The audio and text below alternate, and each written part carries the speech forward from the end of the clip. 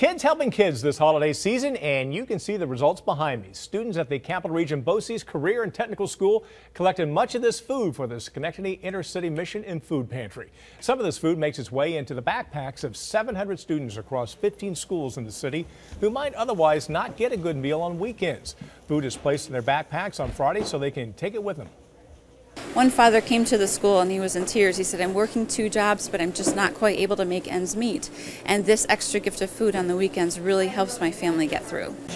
Chamberlain says the weekend food program has resulted in better attendance and fewer trips to the nurses' offices.